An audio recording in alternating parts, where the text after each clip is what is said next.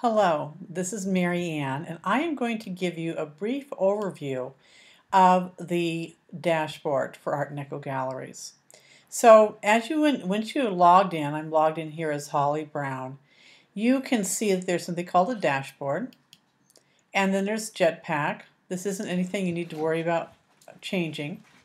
There's posts, and this is where you'll add new posts. There is Media Library. And this is where you'll add new images. This is the pages of the website, all pages. Let's click on here because I want you to see that we have a page called Website Management. That is the designer's personal page to review videos and look at PDFs that will tell you how to do other things on the website. We also have comments. And when you are posted a blog post, anybody who comments in that post, you will get a little notice, an email that says they commented. Don't worry about slides or feedback. That's not something you'll be setting it up. I will.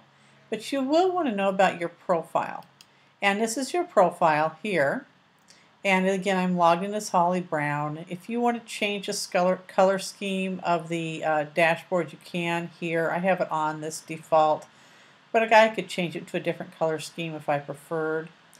I wouldn't check that, but I would if you want proofreading done for you when you are uploading a blog post. This will do this. Something that I usually double post check on mine is passive voice because I tend to write in passive voice.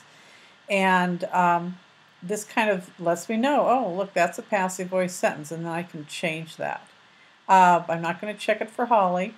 If you tend to use too many cliches, you know what? Check it, and it will highlight those when you go to post your blog. Anything else that you tend to get tangled up with when you're doing writing. And then scroll on down, and you'll see here your username that cannot be changed. We can display the name as the first and last. Here it is, displaying name publicly as Holly Brown. And then this is the bio information. And of course, this is the profile picture that came in from Gravatar. You guys won't need to worry about tools or settings.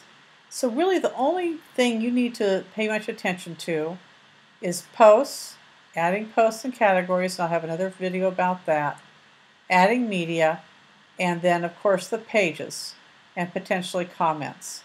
That's about all, just these items right here, and of course setting up your own profile. That's it.